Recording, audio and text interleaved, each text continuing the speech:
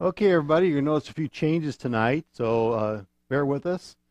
You may notice a couple little challenges getting things rolling here as we're doing some things different, so we'll work through the bugs and get things better sooner, quicker. But right now we're going to have our Hour of Power service, and we're going to be studying how to keep wide awake, alert, and watchful based on 1 Thessalonians 5:6, which says, "Let us not sleep as the rest do, but let us keep wide awake, alert, watchful, cautious, and on guard. Let us be sober, calm, collected, and circumspect. But we belong to the day, therefore let us be sober, put on the breastplate of faith and of love, and for a helmet, the hope of salvation." Now, you may or may not agree we're in the end times. That's fine. You know, the book of Revelation shows a lot of things. A lot of us believe that's happening. But whether we are or are not, the important thing is that we must be ready at all times. And I've never had a problem being prepared with something. You know, I grew up in Illinois, and one New Year's Eve, I was caught out on a lonely road. It was cold, and I didn't have proper things to protect me. So the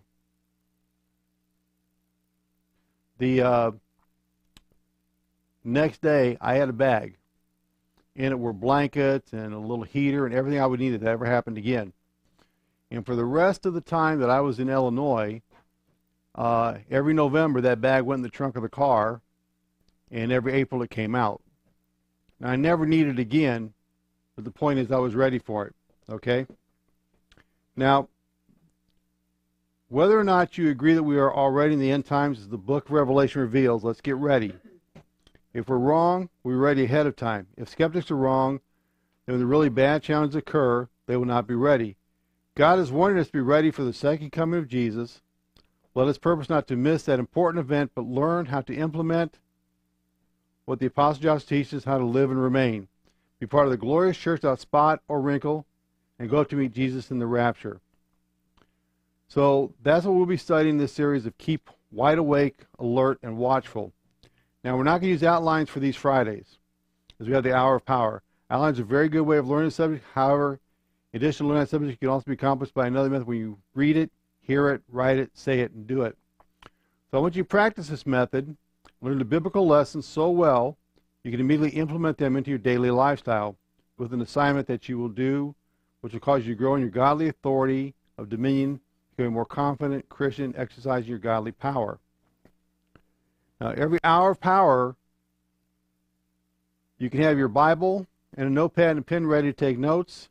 Note-taking is an important part of learning as well. In addition, we're reading the scriptures together.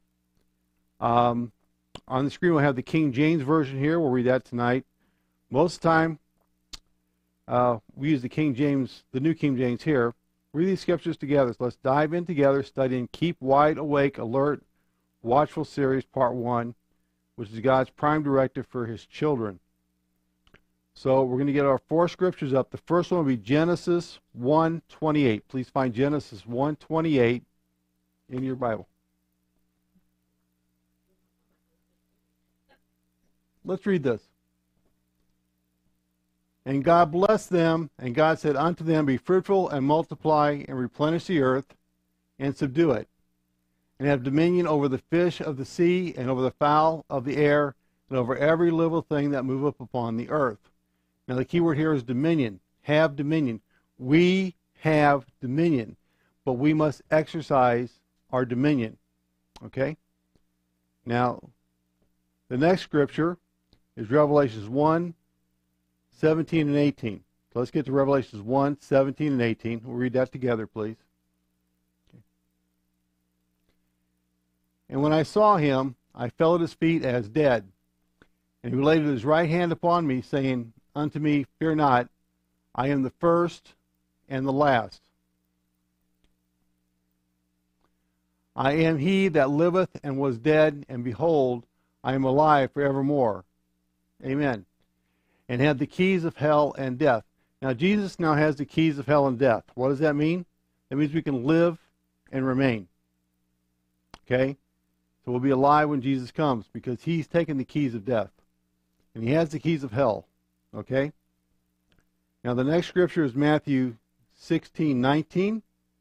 Please get Matthew 16:19 and read Matthew 16:19 together, please. And I will give unto thee the keys of the kingdom of heaven, and whatsoever thou shalt bind on earth shall be bound in heaven. Whatsoever thou shalt loose on earth shall be loosed in heaven. Now, look at this again. Give unto thee. Thee is you. You have the keys of the kingdom of heaven. You have these keys because you're a follower of Christ. And whatever you bind on earth shall be bound in heaven. Okay? And whatever you loose on earth will be loosed in heaven. It is your power and authority that does these things. And we must know this when the devil comes to attack us, that we have the power and authority to stop him. Okay? And the final scripture for tonight is Philippians chapter 2, verses 5 and verses 9 and 11. So, Philippians chapter 2, please. Let this mind be with you, which was also in Christ Jesus. 9, 10, 11. Okay. Wherefore God also hath highly exalted him, and given him a name which is above every name, that at the name of Jesus every knee should bow, of things in heaven, and things in earth, and things under the earth. Okay. And that every tongue should confess that Jesus Christ is Lord, to the glory of God the Father. Okay. Praise the Lord. So let's pray in tongues for a little bit, and we'll set up for the rest.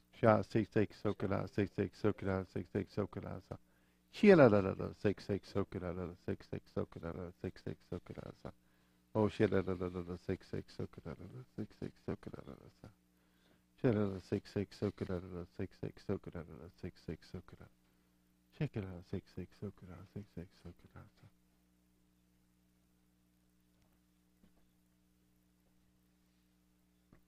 Should I six six so good?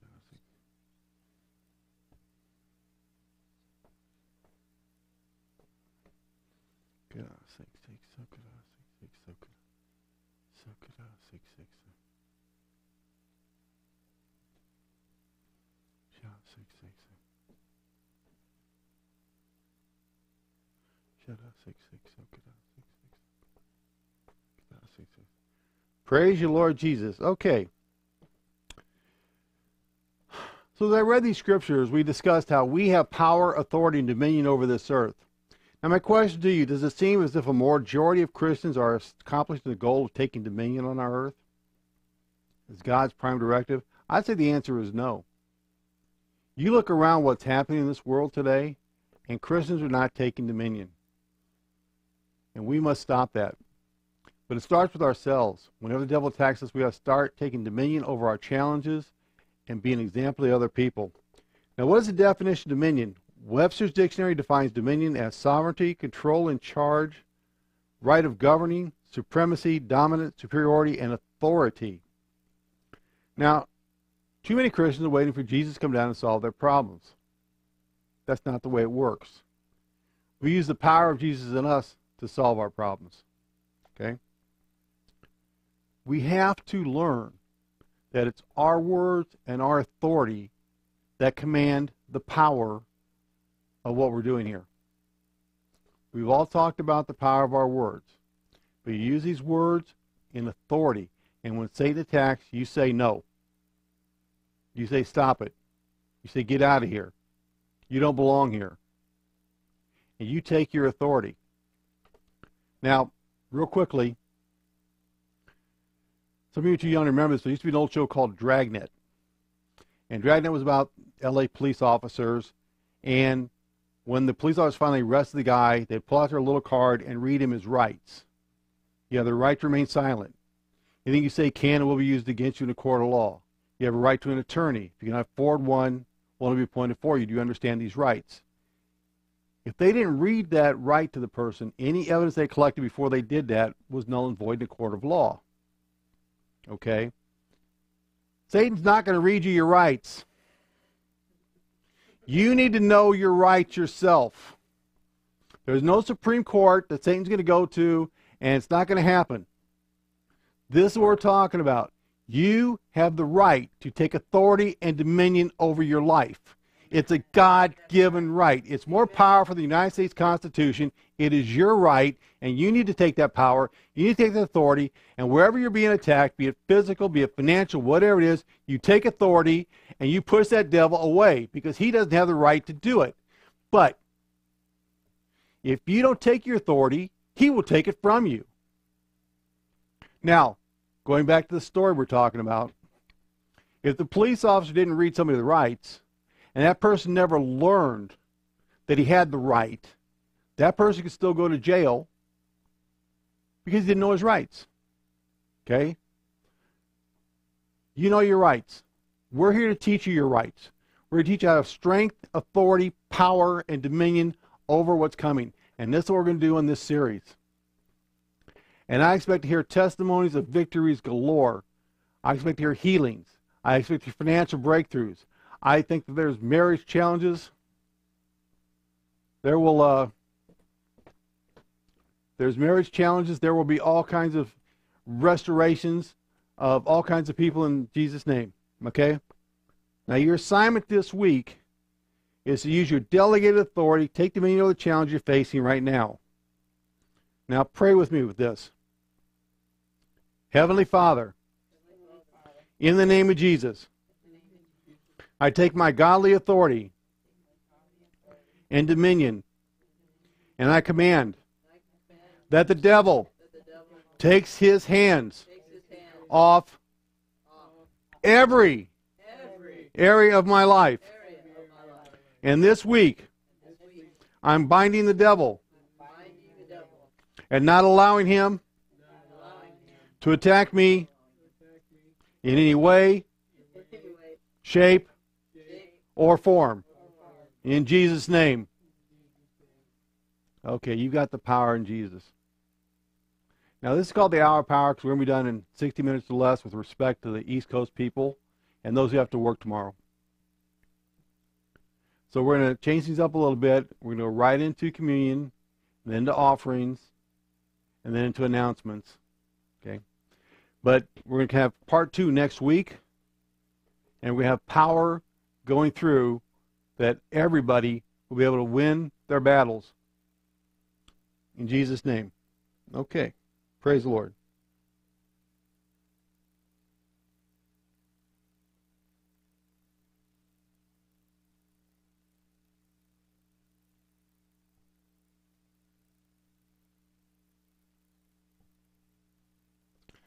You get your communions ready? You want something?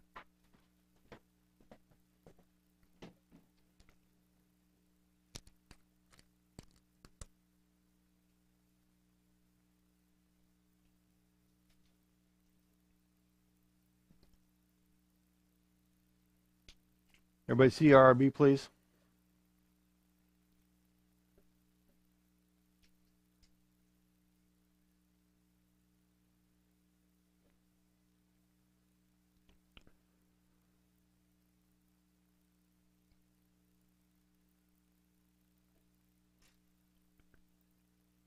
And when he had given thanks, he broke it and said, "Take, eat, this is my body which is broken for you.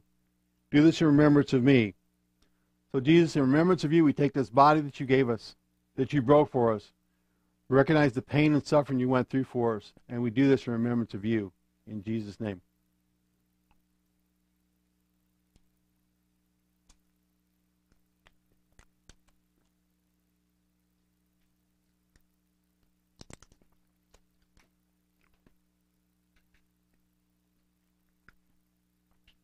In the same manner, Jesus also took the cup after supper, saying, "This cup is a new covenant in my blood. Do this as often as you drink it in remembrance of me. For as often as you drink this bread and drink this cup, you proclaim the Lord's death till he comes." Jesus, we thank you now. We've been healed by your stripes, and we receive all that you did for us, and the power and authority in Jesus' name.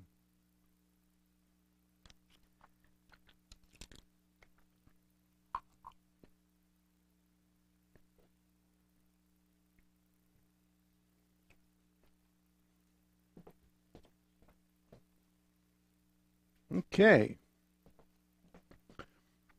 And for the tithes and offerings been sent in, Deuteronomy 11, 8 and 9. Therefore you shall keep every commandment which I command you today, that you may be strong, and go in and possess the land which you cross over to possess. You may prolong your days in the land which the Lord swore to give to your fathers, to them, their descendants, in a land flowing with milk and honey.